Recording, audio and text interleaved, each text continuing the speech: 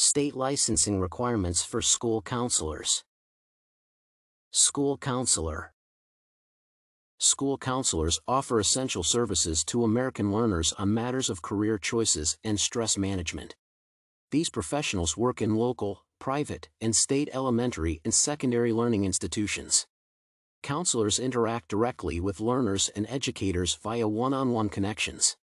The situation offers an excellent condition for the professional's work.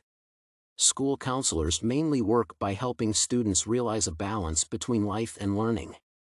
For example, the specialists work with students to establish future goals, manage stress, avoid or end dependence on drugs, and resolve other issues affecting the learner's daily lives. Moreover, school counselors teach students, staff, and faculty members about drug abuse, time management, careers, and bullying. Education requirements. There are 2 academic certification criteria for school counselors, Plans 1 and 2. Plan 1 requires a master's degree or advanced, with a graduate major in guidance and counseling or a graduate major in school counseling. On the other hand, Plan 2 requires a master's grade or higher, with a graduate major in counseling, save for guidance and counseling or school counseling. The second plan also requires at least 9 semester hours of graduate credit in career planning, student evaluation, and appraisal methods, among others. Master's degree in counseling. University of West Alabama, Capella University, and Grand Canyon University are examples of higher learning institutions in Florida offering master's degrees related to counseling. The institutions provide several options for learners to consider based on their commitments and learning plans. Online, on-campus, and hybrid training options are all possible in different colleges. The online degree program takes care of the working group and fellows with daytime engagements. Online learning offers significant schedule flexibility and involves lesser cost relative to the on-campus courses. However, on-campus plans provide a face-to-face experience that many individuals prefer. Critical skills for the school counselors include learners' guidance on career routes and career and life decision-making. Criminal background check. Criminal background check is the second certification requirement for anyone who intended to become a school counselor in the state. The investigation looks for the applicant's integrity and connection with criminal deeds. The applicant conducts the checks with the aid of the potential employer. The examinations use the candidate's fingerprints, while the process occurs online. Integrity report goes to both the applicant and the potential employer to ensure trustworthiness and transparency. Undertaking the criminal background checks with the potential hirer also aids in the quick generation of the necessary Florida professional certificate. The professional certificate is unique for every professional school counselor in Florida. Examination requirements. The certification process involves several tests that one must pass to qualify. There are at least 6 examinations that an applicant must excel in, on top of the university tests, to become a certified school counselor in the state of Florida. For example, the Florida Department of Education offers a written exam, where the applicant writes and submits answers for marking. The test has a specific pass mark, where failing to attain it leads to automatic disqualification. The state's Education Department test follows after an applicant's submission of a certification request to the Bureau of Education Certification. The Florida Teacher Certification Test for School Counselors, FTCE, follows, which the applicant must pass. Organization of application material. Florida's Bureau of Educator Certification is in charge of reviewing all the necessary documents for an applicant's certification. The agency consists of specialists who undertake the reviewing job to determine eligibility for the state's certificate. Eligible candidates receive the official statement of eligibility, SOE, from the agency via the registered email accounts. The SOE indicates that an individual qualifies for the school counselor certification.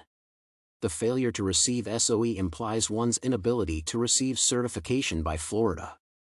The SOE's validity is 3 years, meaning that an applicant failing to proceed with the certification process within the period will have to repeat the eligibility check process when seeking the certificate next time. The SOE also lists other requirements to complete for successful certification. Fees. Knowing the application fee and having the finances to settle the amount is also necessary to become a certified school counselor in Florida. The school counselor licensing process involves application fee payment, which occurs online via the Florida Department of Education portal. The fee must be provided with the filled application packet to facilitate the certification process.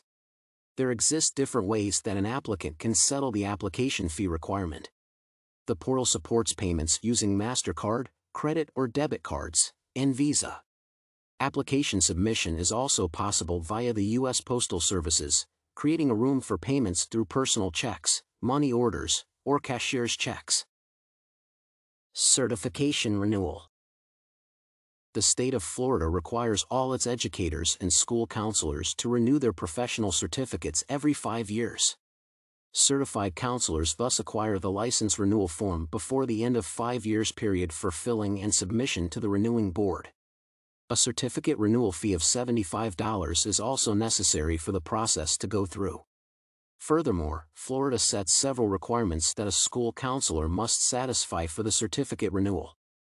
Examples of such necessities include filling out the continuing education form showing the education pathway assumed by the applicant during the ending certification duration.